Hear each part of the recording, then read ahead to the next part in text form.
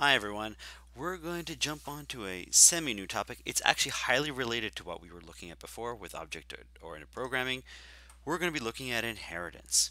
Now, that's not whether you get money from your grandmother or anything like that. This is actually how you can actually not have to reuse or copy and paste code a bunch of times. One of the big advantages, the moment you have objects, the moment people realize that they have objects, they realize that there's something else that they get for free, almost for free, and that's inheritance. That if I make an object of one type, a class of one type, if I make something slightly different, I can use the previous code and just sort of add to it without just copying and pasting. And this is one of the three main things, one of them being encapsulation, which is why we were hiding all our private variables and why we were only exposing things via getter and setter functions. The idea that your object knows about itself and no one else should know anything about it, right? You know what your student number is, you know what your GPA is, nobody else should know unless they need to know. That's encapsulation. We have inheritance, which is I don't reuse stuff. If you were a Carleton student, there's something you can say about all Carleton students. You guys are a special kind of Carleton student. You actually have to go, you know, on normal years and normal times, you have to go so schlub it over to, if that's the right term, you have to drag yourself over to Algonquin on a regular basis. You have a slightly different thing. You're also in FID, the Faculty of Engineering, unlike you're not in the Faculty of Sciences. There are particular things about you guys as Carleton students, but there's a lot that you have in common with every other Carleton student. Not all Carleton students obviously are the same. Obviously, they're not the same. So you have something very particular for people in your degree program. Let's make a class of BIT students or NET students or CSIT students, and they are special. It's a special subclass or specialized version of all Carleton students. Um, so this is what we're going to be talking about with inheritance, and then finally the third thing. So encapsulation, inheritance, and then we're going to talk about polymorphism after that. Polymorphism is allowing us to make multiple it is something of many forms. So two functions with the same name, you call the correct one based off of the input parameters. We've seen that already, but we're going to see other things related to inheritance. So this is not exactly the same. We're going to be talking about parents and children like this, but not really literally like your children or my children. I guess many of you may not have kids, some of you may. This is more that it's the parent passes on genetic information to their children. Their children are going to be like their parents, but a little bit different. That's sort of the idea. A parent class and a child class. The child class is everything like the parent, but it has a bit more stuff, or it's a bit different, slightly different. We're going to be looking at constructors a bit more, and then we're going to look at protected and private stuff, but not that won't be today. Uh, what the heck is inheritance? Why do we have this protected and private stuff other than this, what we were talking about before with encapsulation? And why do we want to use inheritance? And the big one is I want to reuse my code. I do not want to reinvent the wheel 40 times. It's bad enough that all my for loops look identical to one another, and I probably could do things as a programmer. I should learn other techniques to make it a bit better. Uh, but besides that, I do not. I've done this before in industry where I couldn't use inheritance, and so I ended up like I'm going to take the exact same thing as I had before, copy and paste it over, move stuff around, change this, change that. I've already done this in front of you guys as well when we took the linked list structures, moved them over, made linked list objects out of it. But it would be even worse if I want a doubly linked list. I just take what I have in linked list and duplicate everything all over again, and then make some changes. One of the reasons I don't want to do this is because if I duplicate all this code and then I find out the original code that I've duplicated, the thing that I've done it 40 times, and then I find out it's like me printing up, making the exam. I print off 400 copies of the exam, and then I find a typo. I have to change 400 exams now. In a similar way, if I duplicate my code a bunch of places, and then I find out I have an error in one part of my code, I got to change it in all those places. Again, I want to be effectively or efficiently lazy. And inheritance allows me to do that. It allows me to customize something that already exists and make it a little bit, put a little bit of a tweak on it. We've already looked at, if you want a refresher on what object-oriented design looks like, you can watch the previous videos, of course. Again, normally I'd go over this all over again if for a live class, but just to quickly recap, what is an object? It's anything you want it to be. It's the fact that your data and your functions are wrapped together. And so this could be related to data code, some kind of data structure. It could be based on some physical thing like a game object, like a ghost in a video game. It could be a database. It could be based on the functionality that it provides, like a timer. It could be anything you want. It's up to you to make the right decisions on how you encapsulate or how you wrap up things in objects. Once you decide on a class, you have to follow. You normally follow the following steps. You figure what the heck the functions are, what the variables are, what the kind of member variables are. So the outline, if you will. That's what your header file's for. I'd actually go one step further. I'm going to use another step.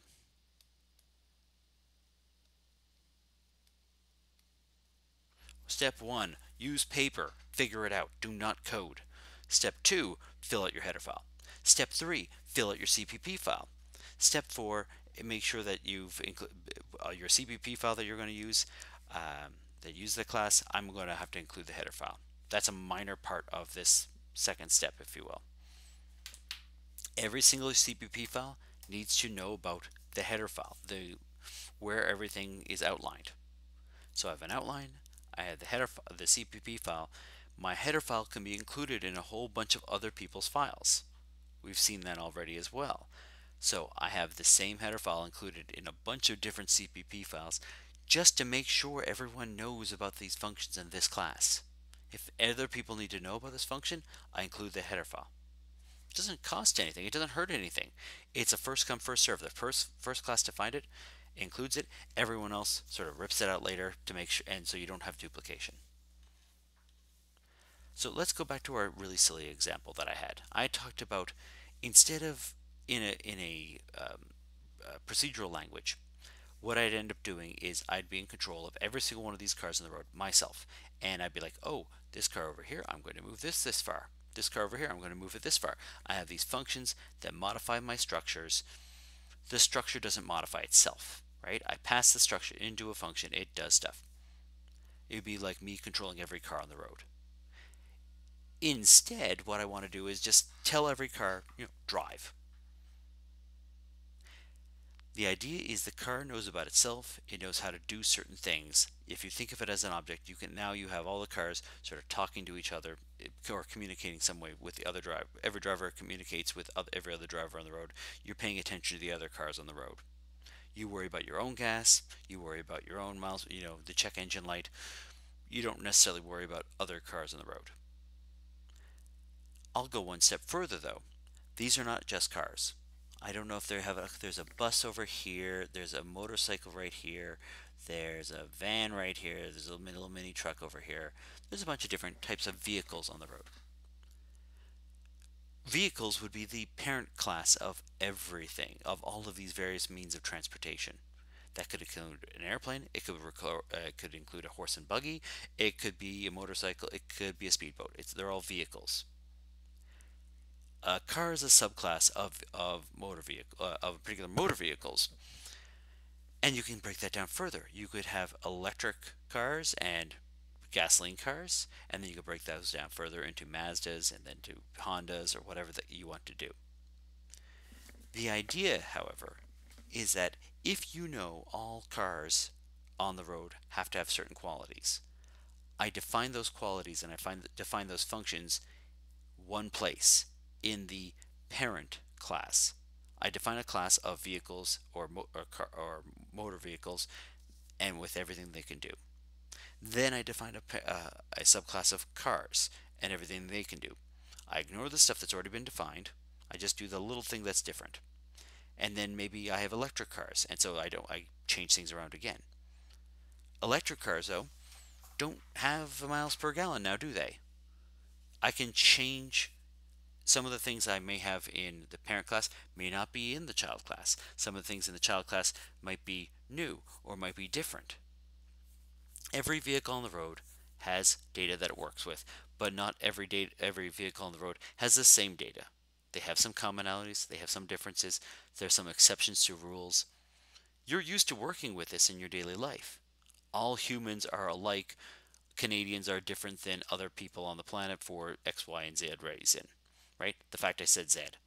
Not different than everybody. British people also say Z, but there are some commonalities amongst Canadians.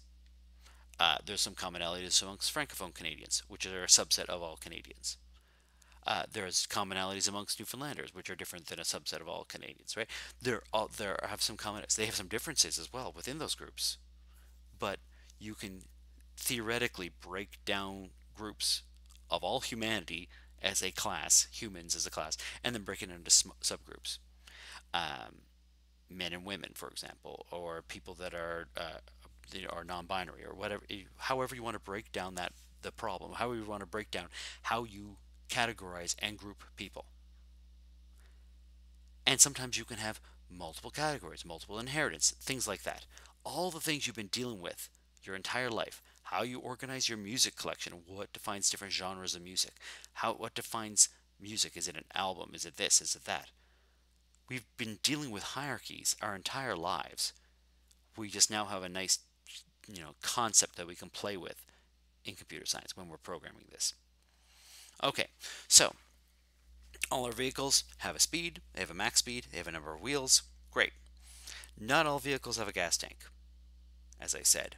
So maybe gasoline vehicle is a kind of category. Maybe a gasoline car is different than because airplane is completely different than a car. So gasoline car, electric car, two different classes of car. Uh, and I want to make a vehicle and with classes and data that all vehicles need. And if I need to make little tweaks later on, I can. I can override or replace the original functions. I can add variables and functions in a subclass. I can tweak things along as I go. But the foundation, the thing that everyone goes like, yeah, that's a vehicle, that you're trying to figure out what that parent class is, what a vehicle is, and then the child class is car, motorcycle, bicycle. Those are you're going to do a little tweaking. And there's no one-stop shop, one way of doing it. This is an art form that people spend years and years working on. We're just going to take a first step. The idea is that's what we want. We don't do things like this because we think it's, prettier looking or anything like that. If you look at computer scientists, they like pretty code, sure, but it's always about being lazy, just not having to redo things or find bugs later on. Making sure the code is right the first time so you don't have to revisit it again later.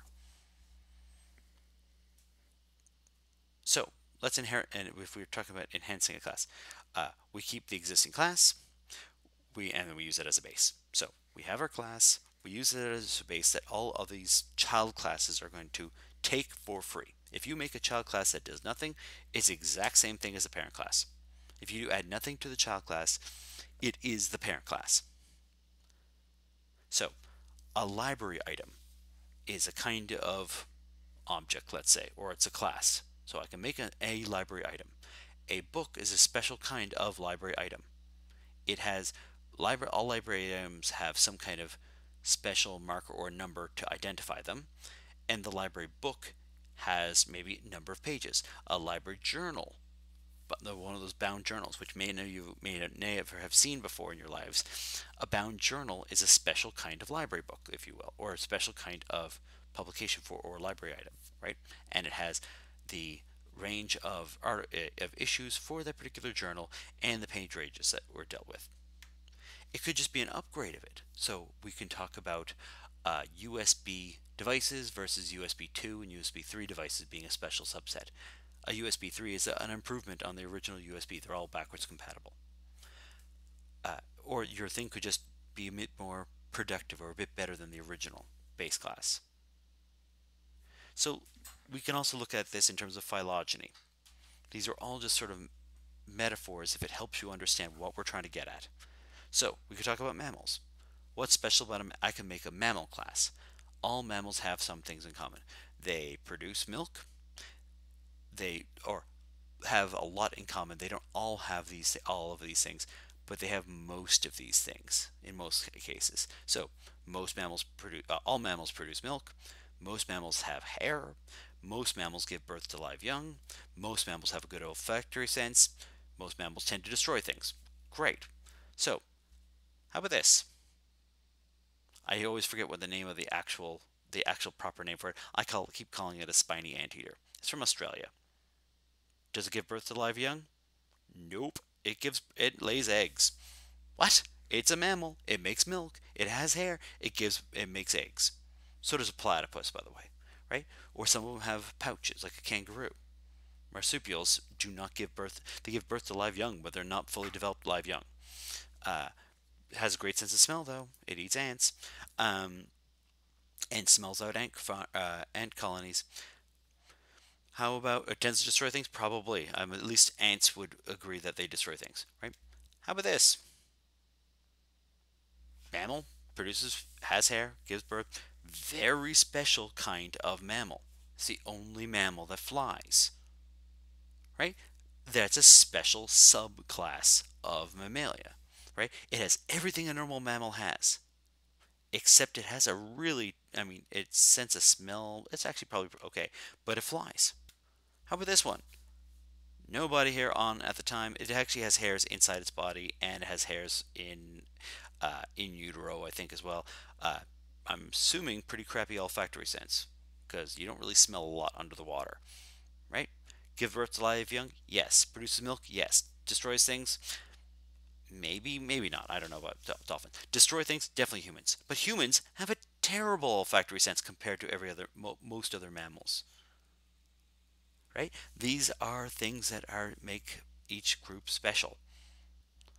And humans would have uses tools. Not all mammals use tools. Otters and humans use tools. Uh, there's a bunch of these things. Build cities. Only one mammal actually does that. So classes have shared member variables, and so the parent class has all the member variables, and then I just add extra stuff to it.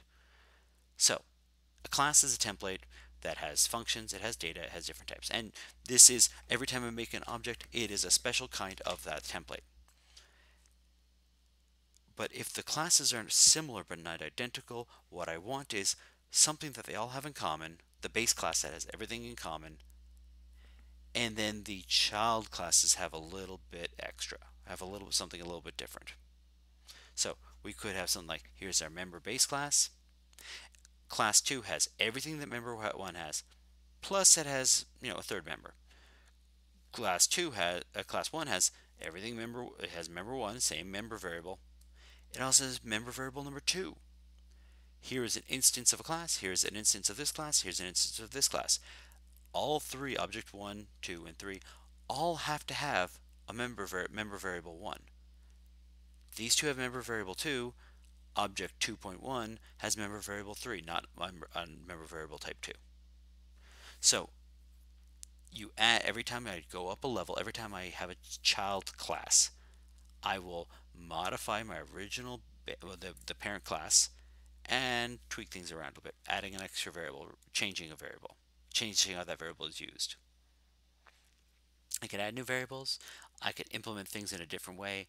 I can overload and change so I can add new functions, or I can override and change the function what I did before. I can have it do a bit more. I can remove what it had before. So the shape class, all shapes have to have these kinds of things, like being able to paint to the screen. They also have to have a particular size. Let's say I may have a two-dimensional shape class, and that two-dimensional shape class has different child classes like a circle, a square, or a triangle. All two-dimensional shapes may have an area, they may have the ability to draw onto the screen. A three-dimensional shape class all have a volume and ability to draw onto the screen. And you'll have a sphere, a cube, and a tetrahedron. right? They're all, you can see that a three-dimensional shape is the more general, generic version of of a sphere, a cube, or a tetrahedron. It's the more general term. So this is less specific than the child class. So every child should have what the parent has, and the parent is normally less specific than the child. One way of looking at this, and I like pointing this out, so let's pop it down here. One way of looking at this is the following. So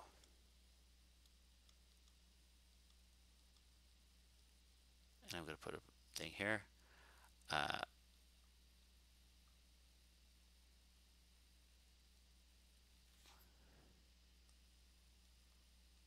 I'm going to say functions just to keep it simple. And I think I have this somewhere else. This, if I make a class, I have something like this. I have a bunch of variables, I have a bunch of functions that wrap together in one thing called a particular class. Here's what this is what happens with inheritance. I will have my base. I'll call it B. Let's have another class. Base class. Call it B. And then I have the child class, and I'm going to color this child class in.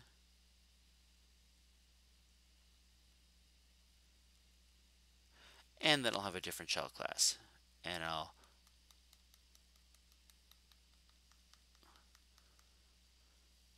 color that child class in. Notice they are the outside wrapper of this thing. The functions that the child class has, the member variables that the child class have, are different between the two different child classes. But the center part, the essence of those classes, the thing they have in common, the base class, is the same for both.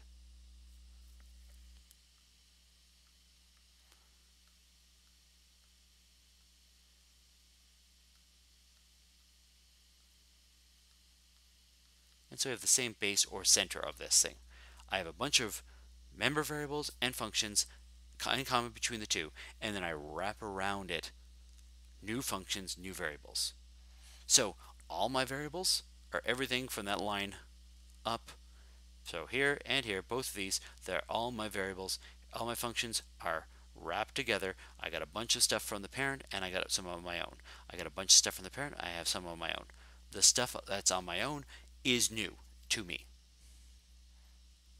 Okay, you can also say community members. Then we have, if we have Carleton community members, how do we break down? Well, there's employees of Carleton, there's students at Carleton, there's alumni at Carleton.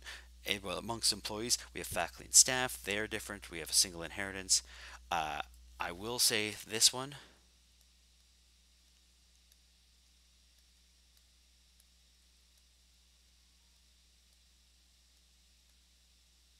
I say here be dragons on this case. Multiple inheritance. There are languages out there that will not even allow you to do multiple inheritance.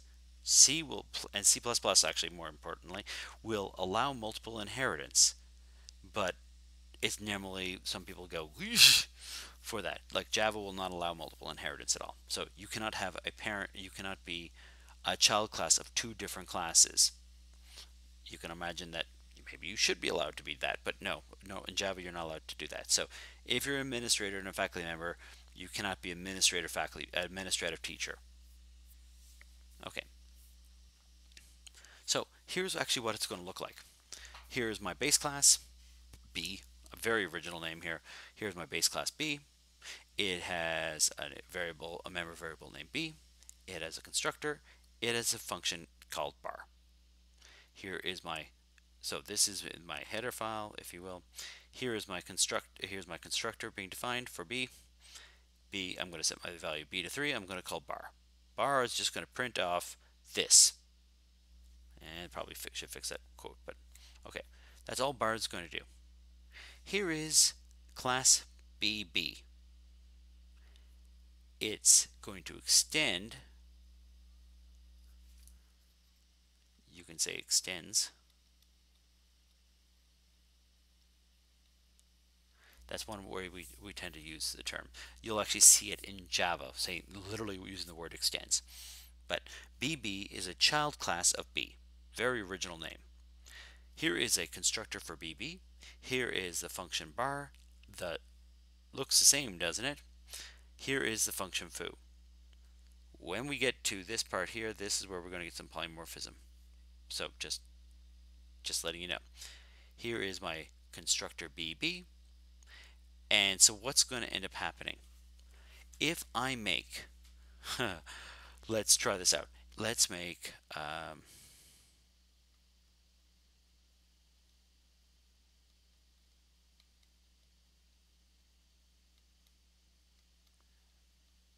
right.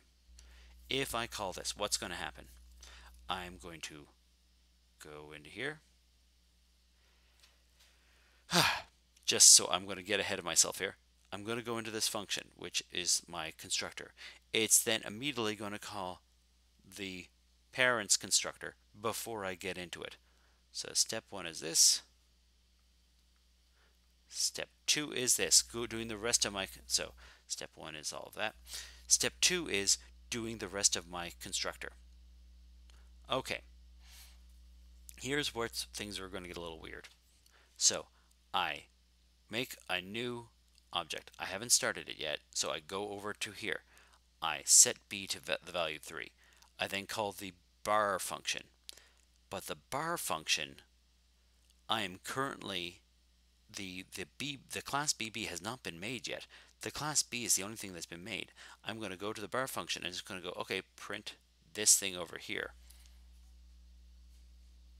And I'm going to just, there we go.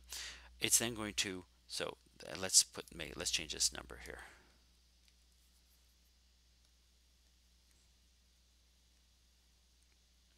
Put the 2 here. I'm now going to call that function. I'm then going to go back over 3, and then do the rest of it. Notice foo is never actually called. I could call foo. If I call foo here, let's put the foo in here.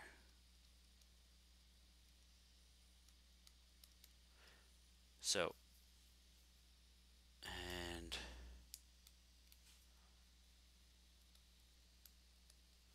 three,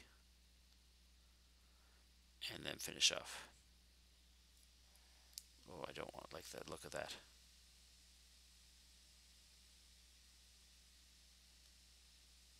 And then finish off. So I will, when I make a new object, I will go to the child class, to the parent class, call the constructor in the parent class, do everything in the constructor of the parent class. When I am done, including calling bar here, when I'm done, I will go back over here. Then I will finally have BB. I then should call, I will set B to the value 4.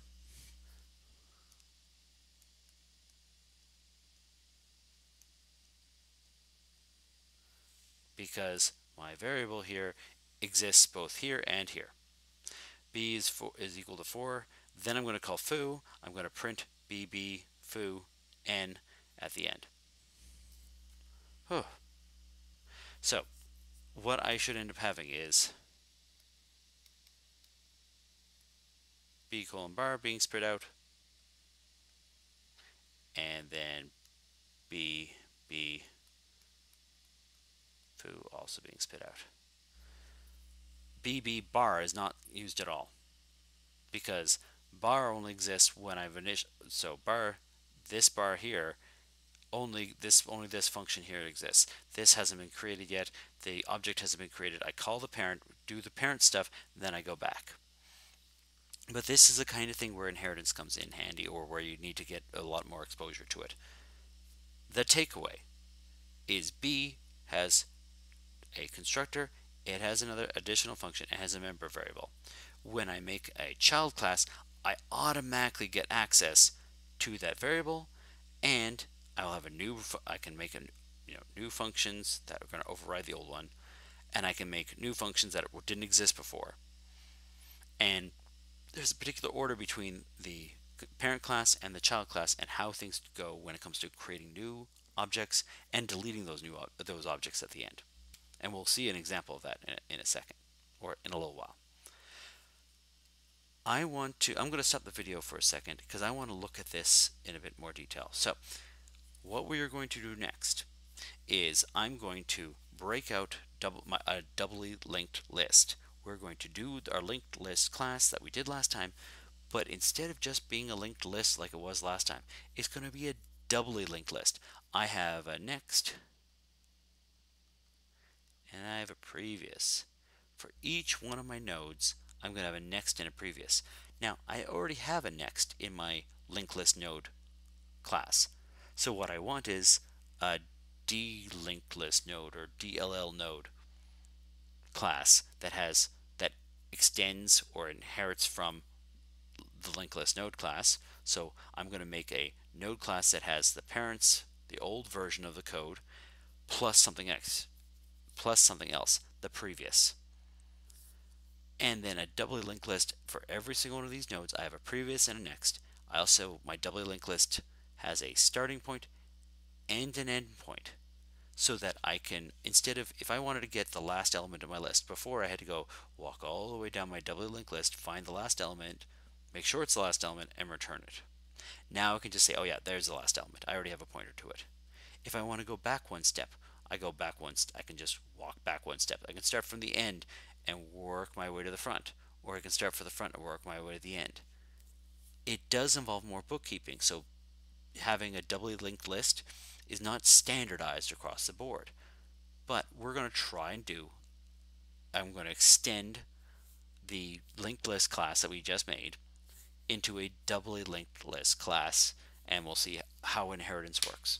Okay, that's for us a presentation in the future, in the near future. All right, thanks everyone.